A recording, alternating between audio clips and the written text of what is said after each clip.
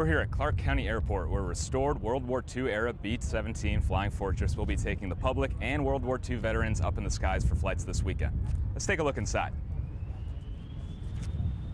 When you first walk in there, you're going to see a mechanical box. It's really it's their auxiliary power unit, where they had power on the airplane before you had the engines running. You could start that. You'll see that box.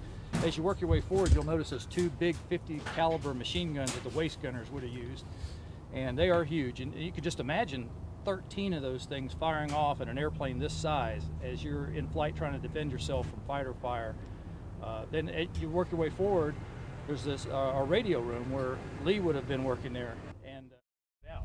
So you get to check out this radio hatch, or this hatch in the radio room, that you can kind of stick your head out and see the view from there, where he could have had a machine gun there. And then as you work your way forward from there, you'll go through the bomb bay. In our bomb bay, we've got right now 4 500-pound replica bombs that are in there. They could have held up to 12 of these 500-pound bombs, but it would depend on the mission length. If they were going very far, then they wouldn't be able to carry 12 of those. They would reduce the bomb load depending on how much fuel they had to carry. So, and as you go forward from the bomb bay, you'll see the cockpit where we would have been. There would also have been a turret in there. The turret gets in the way of being able to walk through there, so our top turret is not really installed. You can see the bubble would be there, but the turret assembly was huge. A mechanism to be able to rotate around for the turret operator, but it also had ammo boxes, oxygen bottles, all the things that go along with that, and armor plating that made it really tight. So ours is not installed in there, so you can come in and spend some time in the cockpit. But what we really want everybody to do, you have to sit down on a step, you go lean forward, and you go up to the Bombardier Navigator Station. There's an amazing view out the nose of a B-17.